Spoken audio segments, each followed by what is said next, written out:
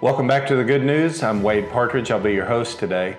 We want to begin today's broadcast by celebrating the fact that 11 men at the ministry in the past 2 weeks have made Jesus Christ their Lord and Savior.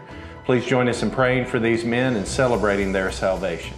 We had an incredible weekend of worship with Charity Gayle this weekend here at John 3:16 Ministries, and we had the opportunity to catch up with her, and here were her thoughts on her time at John 3:16.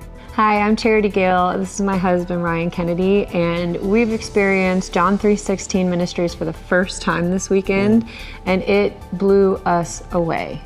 The worship was so incredible. The Lord moved in such a powerful way, and I think my favorite part was when we started singing I Speak Jesus, and just to hear the entire room start shouting the name Jesus at the top of their lungs.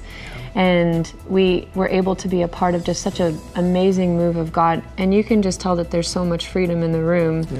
So I think this was actually one of my favorite worship events we've ever done. And I'm so glad that we were invited. Don't forget, Freedom Fest is right around the corner on Saturday, July 23rd. K-Love's Male Vocalist of the Year, Matthew West, will be our main headliner.